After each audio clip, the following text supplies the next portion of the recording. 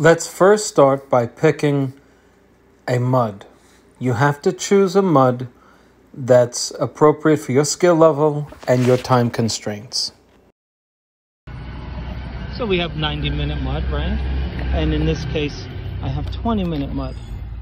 Now, for those of you who do this, sometimes, did you know that if you read the package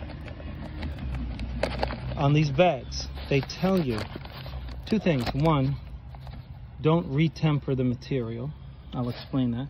And secondly, they'll tell you don't do what I'm going to do in this video. They tell you don't mix 20 and 90. So if you read the directions, you'll discover those instructions.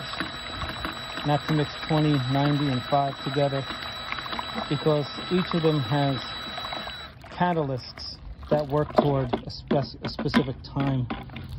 So I don't see any problem with it as long as you get the mud on and you accomplish the task that you desire, which is to put a nice skim coat on the wall. Retempering is when the stuff hardens up on you and the catalysts have done their job, and then you come in and you re-wet it and try to break it up. That's a no-no. You may get problems with bubbles and other issues. So I would abide by that instruction, not to retemper it, meaning when it gets solid, just make a new batch.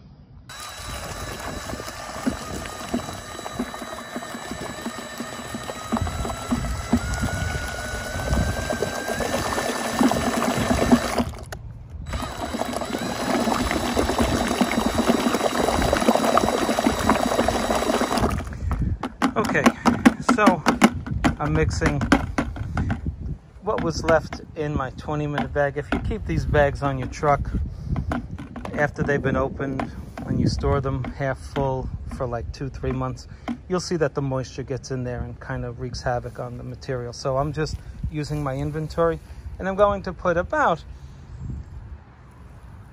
double what I've put in there already. So I'm going to mix my bucket. My mixture will be half 20 and half 90. Okay, and I'll be here to tell you the results of it so that you can see that you can do it. So I've added my 90 into my 20.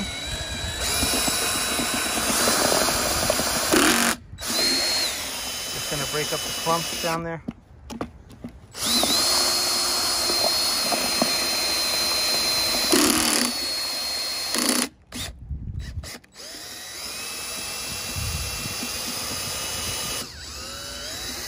So we're almost ready with our mixture. I'll just show you how it is, what its consistency is like. What does that remind you of? Can we call it a yogurt-like consistency? Okay. Give or take a little bit, that's what you want. Okay, so I have a hawk, and that'll be the instrument that I use to draw the mud from. A 6-inch taping knife right there to get into the corners. I also have my 10-inch Marshalltown, okay, and that is what I'm going to use along the edges of the wall. And the boat trowel, B-O-A-T, boat trowel. That's what they call it in some areas. And so one of the folks from the UK wanted to purchase one, and that's not what they call it elsewhere. Even in the USA, they don't call it a boat trowel everywhere. So it's a Marshalltown as well. Good tools. And that's another tool. I keep a water bottle so that I can keep the mixture moist on the wall if need be. Okay, let's get to it. What happens when you clean off your tools and you go for the second coat, and you wipe all of the chunks off of your taping knives, your hawk, and they go into the water. And also, don't forget about all of the chunks on the side walls of your bucket. You're on a beautiful piece of property. How do you discard these chunks? What would you do with them? Well, let me show you a way that I came up with that might help you. See that net? Just dump it into a net. You can get these at your local paint store. Okay? This way, two things. You don't have chunks coming off of your bucket onto your next batch. They will never pulverize, okay?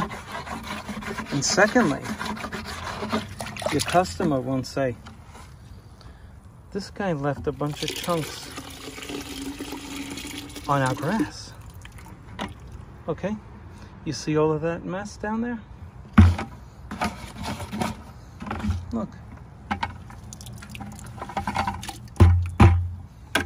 And this way, instead of dumping it onto somebody's grass in the corner of their house, it's right there. And you can take it to your own house and do what you got to do, or dump it in the trash, okay?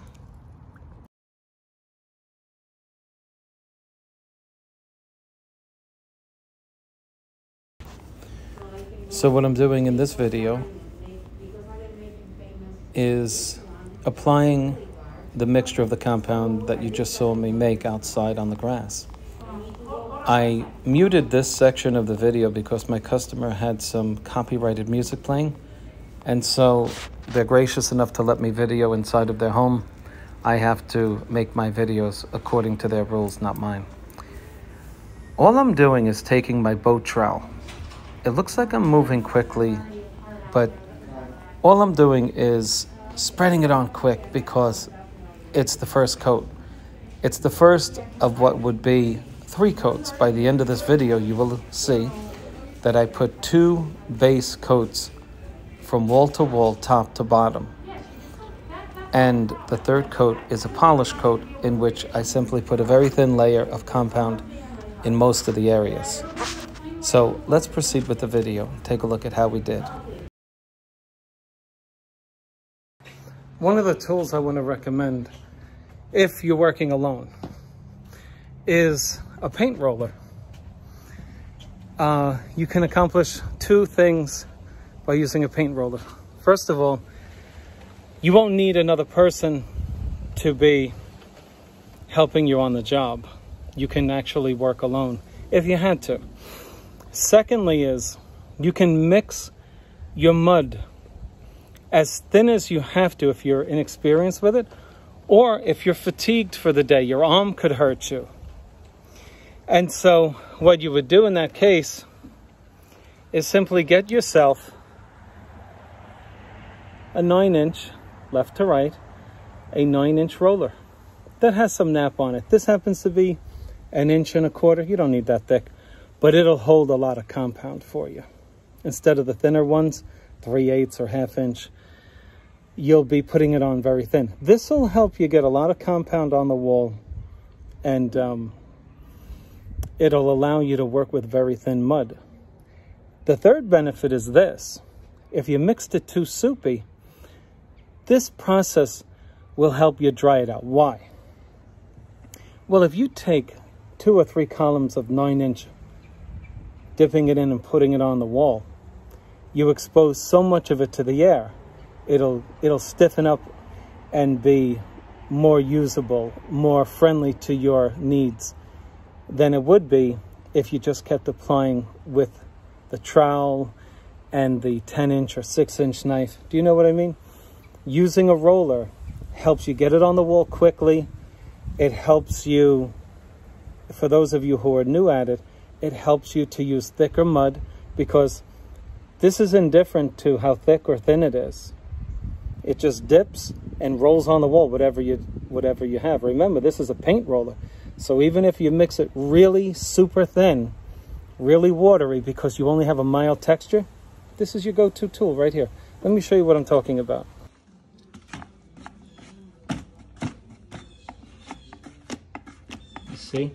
See how much mud that's holding? This is an excellent way to apply your mud. You can see how much mud that holds. And so if you just simply apply it to the wall like you do paint, you can see how easy it is, right? And if you really want to save your back, just put that roller on a painting pole. You can let it stiffen up on the wall. You've exposed all of that now to the air. And so you can expect that she'll firm up sooner than later. So as I roll my compound onto the wall, I come to areas that need a smaller applicator. And so I have a hot dog roller here. This roller has a 1/2 inch nap. Look at how nice and easy it gets into that corner, huh? It's a great idea, right? So roll your compound onto the wall, but make sure it's wet enough and you're applying it thickly enough. Why is that? Because if you put it on too thin, that stuff is gonna dry on you. Don't let that happen to you. Have a water bottle. Keep it on your pocket. It hooks right into your pocket. Spritz it down. The only thing that'll dry is the water that you spritz onto your compound. That'll dry, and the compound itself will stay moist. You can use either a taping knife for this application here, or just a boat trowel. Boat trowel's easier on your wrist. Check it out.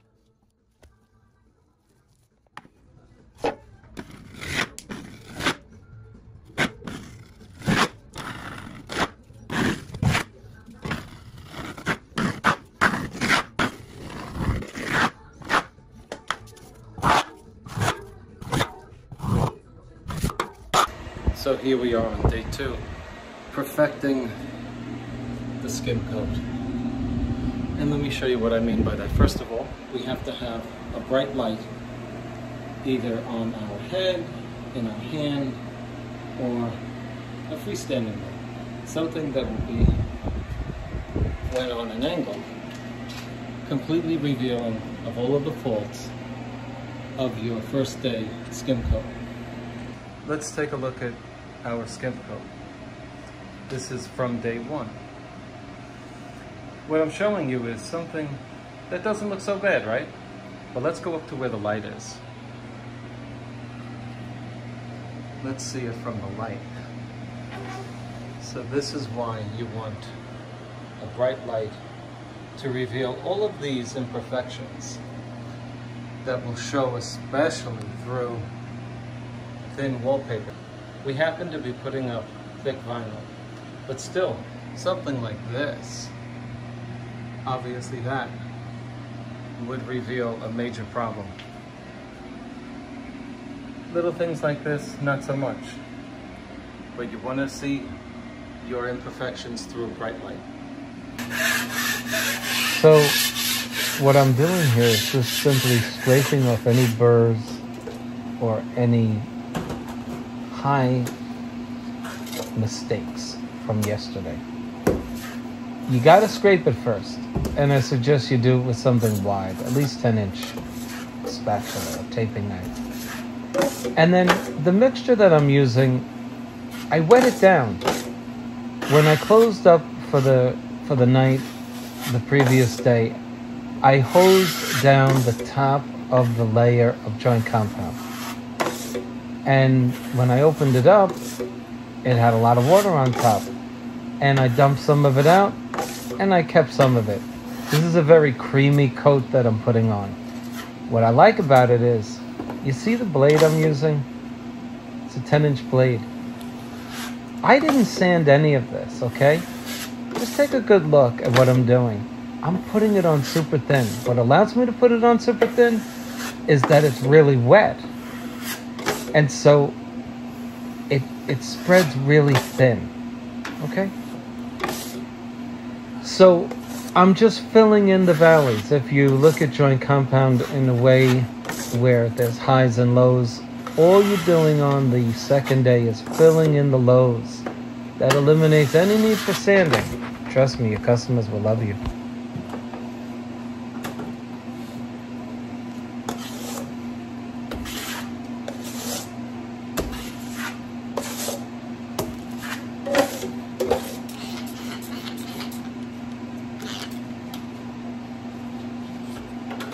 water. Make it a little easier on your wrist and your forearm.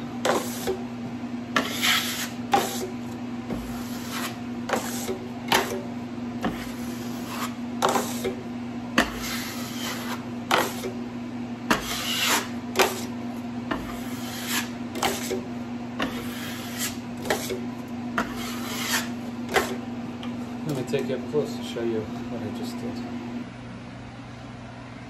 Look at how smooth. Okay? You don't need to sand that.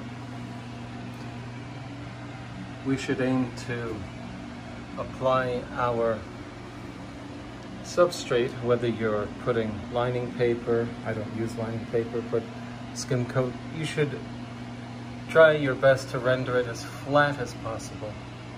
And you don't want to be sanding. When you perfect wallpaper installations, you want to be able to perfect the preparation of walls.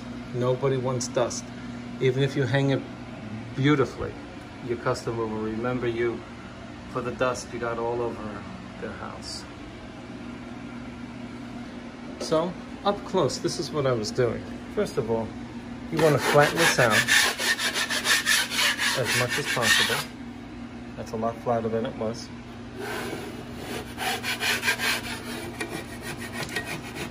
Okay.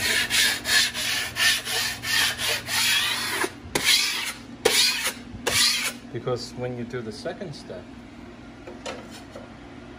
you don't want to be pulling any of those rocks into your skim coat.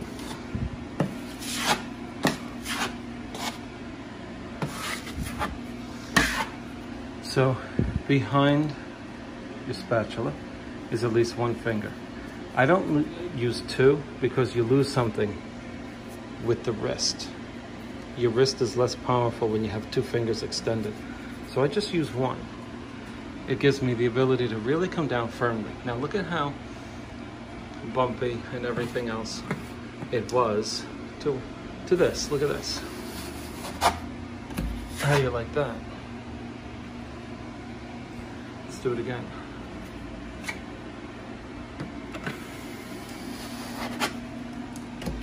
How's that? Let's do it again.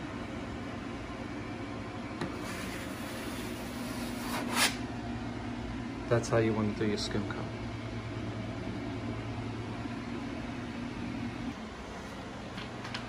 So this is our last and final coat, which is called the polish coat, where we tool, T-O-O-L, as you saw me scraping off the ridges. So we tool that, and then I went over it with a super thin layer of drawing compound, which I think you would agree does not have to be sanded. Now, why on some videos do I say to wet sand it? And on this video I'm saying we're not going to sand it. Some of the folks who follow my channel point out some apparent discrepancies. Let me tell you, the texture here was very bumpy, more bumpy than what you're looking at. Okay? It was a lot worse than that in certain areas. And I had to go thick, and once you go thick over these bumps, this is what picture your tires going over bumps, like that. Well, my blade was doing this too, and it made a lot of ripples, which manifested in, you see those lines this way? Those were ripples in the corner, and the dark spots are my tool coat or my polish coat pulling this way, filling those little valleys in. So when your skim coat, when your second coat is thin and practically flat, then you can come around with a spray bottle and a sponge sander, a little sander that fits in your hand. You know, they're sponges, you wet them, and then you go around and literally here, there, here, But in this case, since the second coat still revealed significant bumps, we have to switch our technique, and instead of voiding, now let's understand what we're doing when we sand. We're voiding the surface. What do I mean by that? When you sand, you're sanding bumps. Think of it like mountains. When you sand, you flatten them out. In this case, there were so many mountains and so many valleys, I decided to fill them in. You see, that's the equivalent of sanding. What we're doing when we're adding compound, and that's why compound is called compound, because you're adding layer to layer in order to make it flat, isn't that right? Joint compound, when you add layer on top of layer on top of layer, you eventually have a flat surface. There's two ways to get a flat surface. Number one, you can sand out the mountains. Or number two, you can fill in the valleys. Do you understand that? You see those dark lines? Those were ridges on my second coat. And they're dark because they're valleys. They're filled in, they're wet. This was the high point, this was the low. And we filled it in, and that's why it's wet and dark. Now, theoretically, I could have sanded this way and brought it down to the valley. Am I not right? Yes, I'm right, but you know what? I would have voided so much of the surface that I would have revealed the peaks of the texture. Once again, when you are looking to flatten out your surface, there's two ways to do it. You either sand it down or you fill in the valleys. This is clearly the way to go because we avoid the mess that would result from sanding it out. And now, this is uniformly white, right? For the most part. And we anticipate this within the next half hour, with the help of our fan, to be completely white. And then we're going to take our famous weld bond mixture, which is 1 part weld bond, 2 parts water, and put a membrane on the surface in order to seal this skim coat. We need to seal it. Why is that? Despite the fact that I did a really good job of making it flat, it's a porous surface. If you look really close, you will see an endless amount of pores. And what do those pores do? They will suck that glue in, and when you go to remove your wallpaper down the road, you will pull off the wall with it. So we put a seal coat on it, a membrane, that will be between our wallpaper and this substrate, so that when they want to take it down, it just comes down and leaves this up. And it's the equivalent of guards, G-A-R-D-Z. Guards is a popular primer sealer for this type of work. Extremely popular. A go-to choice for the wallpaper hanger. It's the equivalent of Shields, S-H-I-E-L-D-Z, from Zinsser. Zinsser also makes guards.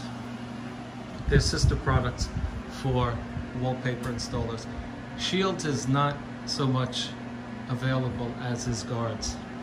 But nonetheless, there are literally 10 products on the market that you could use to seal this up. I choose to use the one that isn't so well advertised and therefore costs a lot less money.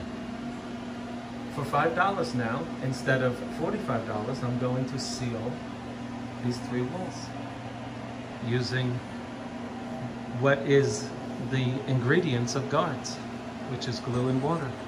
So let's get to it. Let's let this dry and we're going to seal it up. I have found that this is far cheaper to use.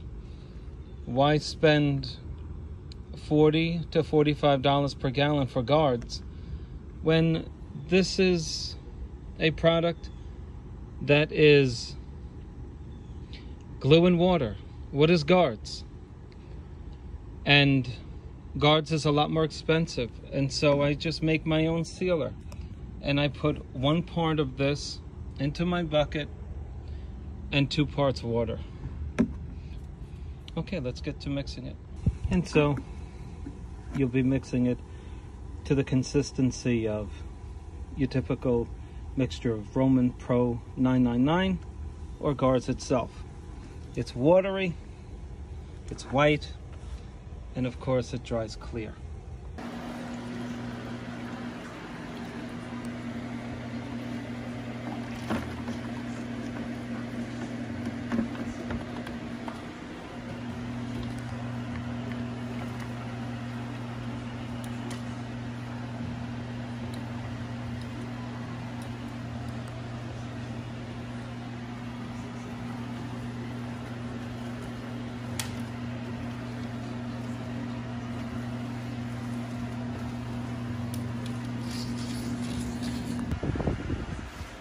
So now this is our finished seal substrate. I rolled it on where I could roll, and in the corners I used the brush, and at the top I used the brush. Just to give you an idea of the thickness of this membrane. That's what I just put on there. You see that? It's literally a very substantial membrane, excuse me, between your skim coat and your wallpaper. Now you understand, with seeing how thick this stuff is when applied appropriately with a roller and a brush, how much of a protection it is for your substrate.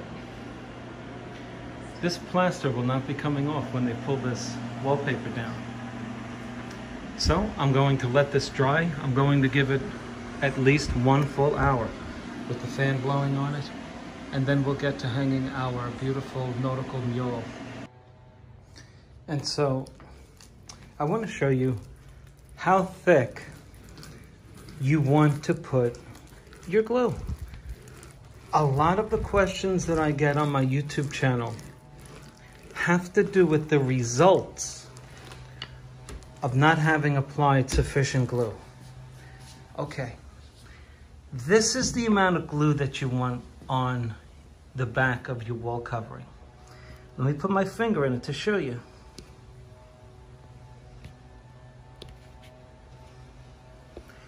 You do not want your glue to be this thick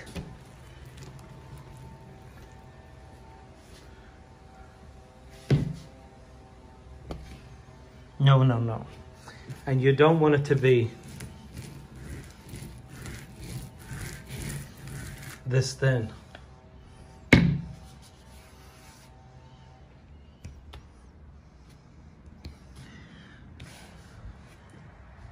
This will dry too quickly on you.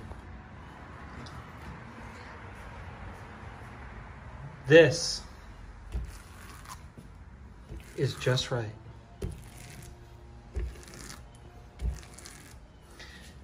This is too thick. And this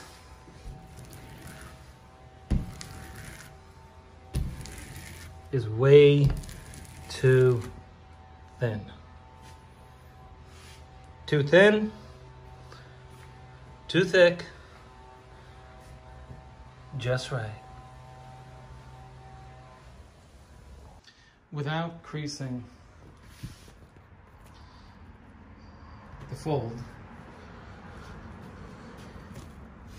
we let this product book for 10 minutes. And what is it doing when it's booking? What's happening here? Now I want everybody to think. What do I want you to think about? Who has ever used a brand new mop? The white or the blue cotton mop. You get yourself a 5-gallon bucket of water. You stick the mop in. What happens? What happens to the mop? Come on, all of you know. It's the same thing that's happening right here and right now. You introduce water to the fabric. You pull it out. Most of the cotton isn't wet. Why is that? Because the moisture in your bucket has not absorbed into the cotton mop. And the moisture in your glue has to be absorbed into the backing of your wall covering. Go back to the mop. Stick the mop in the water. What do you see? Bubbles. Why is that? There's oxygen in your mop. It's in the very fibers. When you squeeze it and it compresses, what are you pushing out? You're displacing oxygen, air. If you do not let this book sufficiently, let's not call it booking. Let's call it, I'm letting it absorb. Then you'll understand more easily what's going on here. They call it booking. But it's a process of absorption. The cotton, or the backing of your wall covering, is resisting the moisture in your glue. And what you can't see right now are the bubbles dissipating from your wall covering right now. That's what's happening. The oxygen is being displaced on the backing of your wall covering during the absorption or booking process. If you should fail to sufficiently book or permit your wall covering to absorb, you will have an overabundance of bubbles.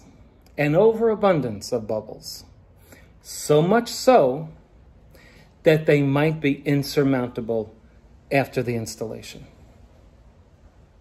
Very important that you understand what's taking place when you book your wall covering. If you have a thick vinyl, give it 10 minutes, unless the wall covering says to give it more. Okay? Those backings that support type 2 vinyl, that heavy commercial vinyl, is very thick, and you have to let it absorb the moisture in the glue so that it can displace the air and be filled with the moisture of the glue so that they become one.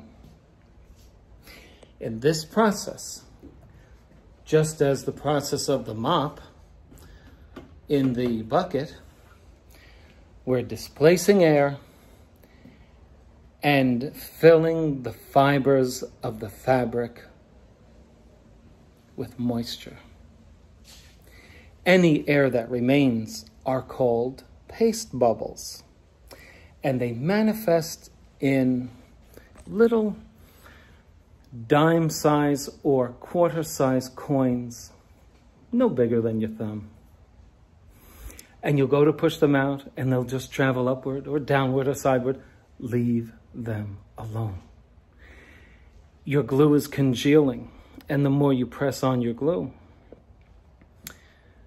the more chance you take of risking a permanent depression in not only your wall covering, but of the congealed glue underneath. If the bubble just keeps moving left, right, up, and down, leave it alone. I am not talking about a hand-size air pocket. You must get that out. But you will see, you have no bubbles at 4 o'clock, and then at 5 o'clock you have bubbles. the oxygen is releasing from the backing, and it manifests itself in trapped air because your wall covering's up. But you can't see it taking place right now, but it is. And that's what we call booking, otherwise known as absorption, air displacement, whatever you want to call it, but that's what's happening right here. Okay, let's hang this thing. What I have here is something very similar to saran wrap. What I'm doing is putting it under my seam. Right there. That's where my seam is going to be. Why am I putting plastic there? If you have ever double cut wallpaper, you know that there is a chance of the plaster or joint compound coming up with the piece that is called the overlap or the underlap. For those of you who are not familiar with what I'm speaking about, when you do a double cut, you overlap the two seams and then you slice in the middle. You come up with two pieces of scrap. One is called the overlap and one is called the underlap. For those of us who do this for a living, we know that sometimes under certain conditions, the piece touching the wall tends to pull the joint compound with it. But I'm doing something with this plastic, which is similar to wrapping a sandwich. I'm keeping the moisture against the wallpaper, and I'm preventing it from attaching to the wall. And guess what? It worked out perfectly.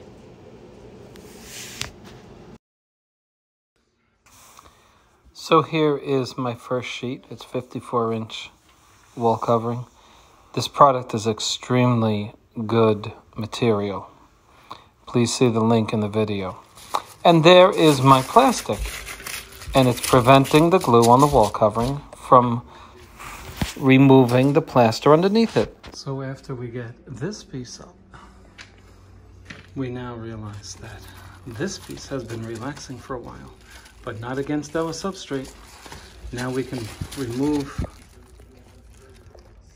the protective plastic because we don't need it anymore.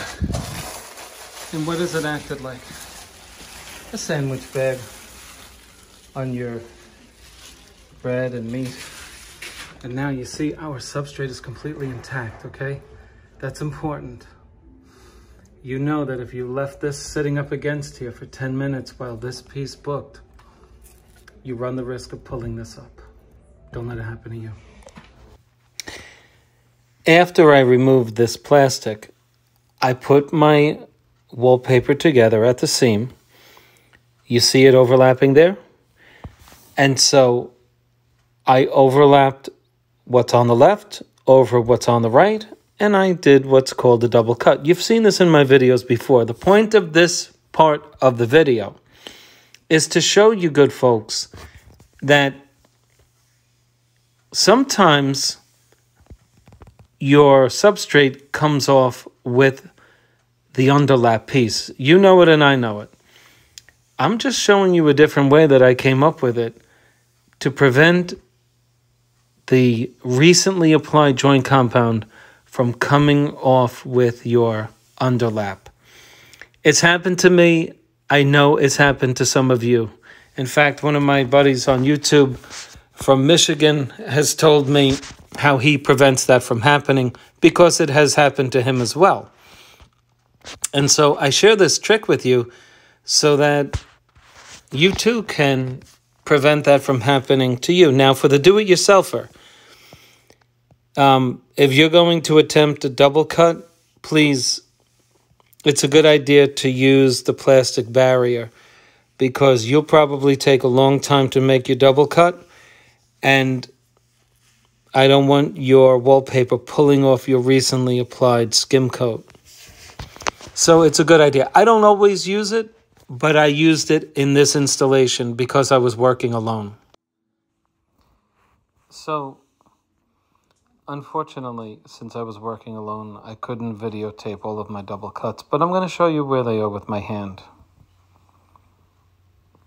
There's one of my seams. This product I highly recommend.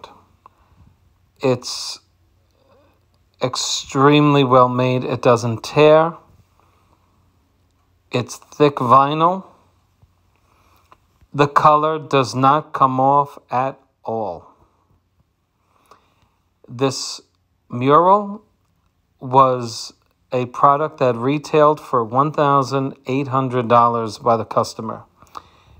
He will be sending me pictures of the real-life anchor that he will be attaching to this wall in a few days, and I will attach it to my Instagram account, meaning that I will show the finished photos of this homeowner who's going to make this wall look absolutely beautiful. He actually has a real-life anchor that he'll be attaching to this side of the wall. And he has some other really cool ornaments that will be going on the wall as well. I'll probably be posting pictures of it on my Instagram channel as well.